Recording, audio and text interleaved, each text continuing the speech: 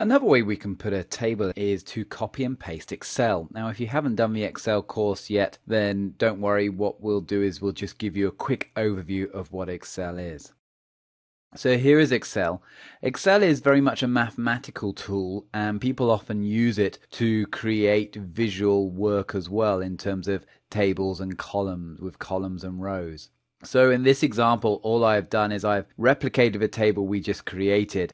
I've chosen a number of cells and put them into rows and columns, and then I just applied a formatting so it looked like the table.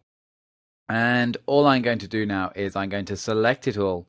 I can either right click and copy, or I can Control-C, the standard copy. Now let's go back into PowerPoint. I'm going to choose New Slide, so I'm going to come into here. I'm going to go Home, New Slide. And I'm going to click in here, and instead of now pressing the Insert Table, I can either right click, and I've got a load of paste options there, or I can come here into the paste icon, and you can see I've got the same options just here. Let's have a look at each one of those in turn. This one here uses the destination styles, so it uses the same styles that are appropriate to this PowerPoint theme. The next one keeps the formatting that I'd put in the actual Excel. You can see the blue. The following one is embed. This one's very, very useful. What it actually does is it embeds the Microsoft Excel file into this PowerPoint. What it means is that if I ever want to edit this table and use the power of Excel within PowerPoint, then all I need to do is then double click on it and Excel will open within PowerPoint. It's a bit more of an advanced function, and once you're used to using Excel, it's very, very useful to do. Be aware though, even though we're just only visually able to see that component of Excel, by embedding that Excel into PowerPoint, any person who has access to this PowerPoint slide has access to all the other information in that Excel. So just be aware of that.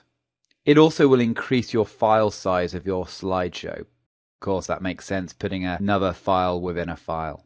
I can put it in as a picture. This would allow me to then apply any of the picture formatting that we had done previously in the previous videos. And it's very, very good if you really want to spice up the look of a table.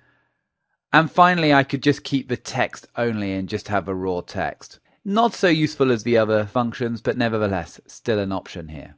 So what I'm going to do is I'm going to choose the picture format.